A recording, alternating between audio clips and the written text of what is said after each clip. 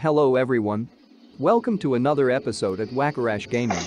In today's video I wanted to warn you that winter is coming. The new World Event Season 6 is on its way to bedazzle you with its white innocence. However, don't be fooled. Deep in this innocence sits a sinister motive.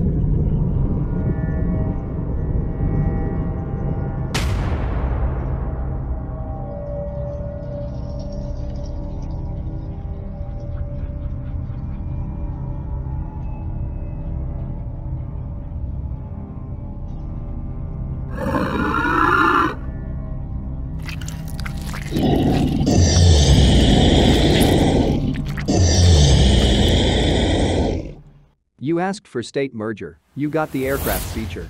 You asked for state merger, you got thrown into the Reservoir League Season 4. You asked for state merger, you got given the hero appointment feature. You asked for state merger, you got gifted with flash duels. You asked for state merger, you got given broken mining mayhem. Nearly 1 year later since the first announcement of state mergers, only 180 states has been merged, and we've all been promised that there will be more information about upcoming state mergers.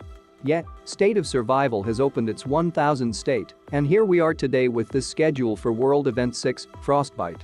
As we all know, state mergers has typically taken place once a world event is over and prior to a new world event beginning. Separately, it never takes place during the Reservoir Leagues. Once World Event and Reservoir League commences, the likelihood of state mergers taking place is pretty slim to none. I'm not sure the game developers understand the gravity of the situation. Many survivors have left the game because they are no longer interested playing in the same environment for over 2 years with a dwindling pool of active players. Many of us are witnessing our friends, members leave the community as time goes on. The number of spenders within the state continue to disappear, thus weakening the strength of the state. You can see clearly the drop in activity especially during state versus state event, where the area around the red zone is no longer fully occupied, and as time goes on many states don't even bother turning up for state versus state warfare event because they have a point, why bother? This ecosystem is currently very unstable, and the remaining survivors in selected group of states are barely holding on with the hope of state merger being around the corner to motivate them again. If this is not delivered or communicated in the next week, I'm sure many survivors will agree with me, we will be saying more goodbyes to many more of our friends and members. So I asked the developers of State of Survival, when will you be open and honest to your community? When will you communicate to us of the next tranche of state mergers? Doing nothing is unacceptable. Saying nothing is unacceptable. Let me know in the comments below what are your thoughts.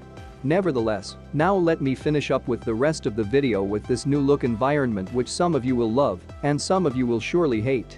If you love it, then great. However, if you hate it and it's giving you issues, there is a pretty simple way is how you can toggle the weather effects feature on or off.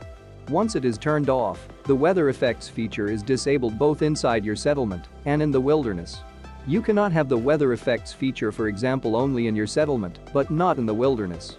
However, if they did give us this option, it would have been pretty sick. There is a new event that will be introduced during the Frostbite World Event Season 6, called the Warmth Event. There is a meter in your lab called Lethal Freeze. It indicates how dangerous it is to fight during the current weather, and there seems to be an opportunity to improve your buffs fighting in the wilderness by hitting certain milestones during the Warmth Event. The Warmth Event is not out yet, so keep a close eye on further updates. Now for the part many have been waiting. The Frosted Chill frame will give you 2% defense boost, and the Winter's Storm frame will give you a 2.5% defense boost. Both of these you can obtain in the Glory store.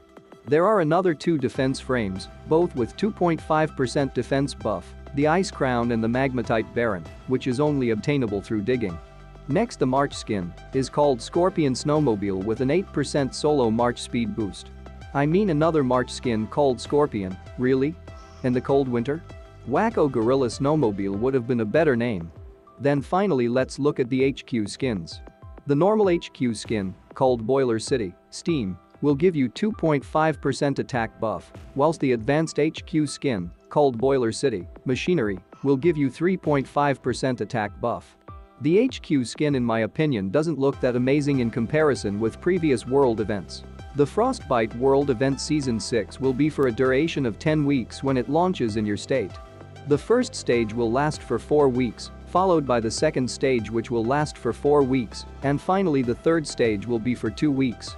As always, for F2P and low spenders, the first 2 stages tend to be busy with high and max spenders jostling for higher ranks. So, for F2P and low spenders, if you want to rank high during this event, save your materials and go all in stage 3. Then, if you are a low spender, I would highly recommend you to buy the Fuel Collection Race Epic Crate and Legendary Crates. If you are active throughout the duration of the event, I do honestly believe the materials that you would receive throughout the event outweighs the cost of unlocking the track. I do advocate only to spend what you can afford, but this is definitely a path I would recommend to anyone. Also, remember what the cat said, if you are still in the Amethyst 2.0 World Event Season 5, start saving your chips from now on. You can carry over unused chips over to the Frostbite World Event Season 6. Next, I would like to share with you some tips and tricks when it comes to the station. You need to start thinking early on to ensure you are smart with your upgrade path. Ultimately, if you are a rally leader, you should aim to unlock the SBS buffs, general buffs and the wall destroyer as soon as possible. Whereas if you are a rally joiner, unlocking the wall destroyer will be extremely helpful to your team.